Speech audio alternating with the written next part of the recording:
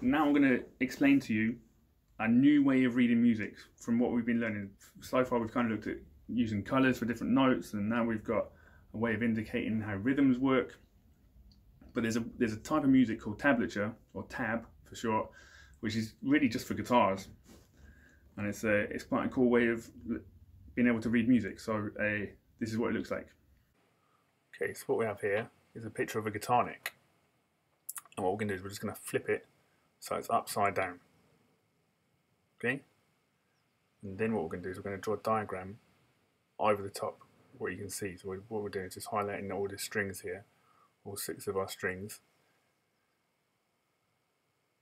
as they appear, but as a guitar upside down basically as you look at it. I'll just frame it in a little box there. And then what I'll do is I'm just going to label the strings. So if you can remember, I know it's quite hard to see at the moment, but it's going to get clearer in a minute. So I'm just putting all the string letter names in next to the strings, and it looks like this. Okay, so excuse my terrible writing. What we've got there is a diagram of a guitar with string names next to it. And then what we'd do is we'd write down numbers on top of a given string to indicate which fret on that string we're going to play. So at the minute I'm writing on the low E string.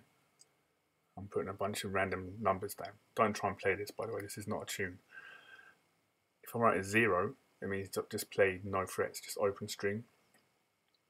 And what we're doing, if this was a tune, is we'd be reading it from left to right, like you would a book.